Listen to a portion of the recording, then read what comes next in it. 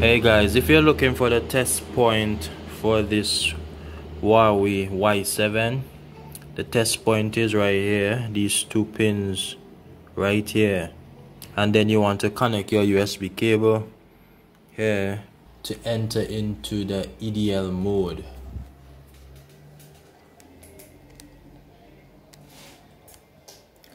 Let's see, so yes, when you enter the EDL mode, the Qualcomm driver will install.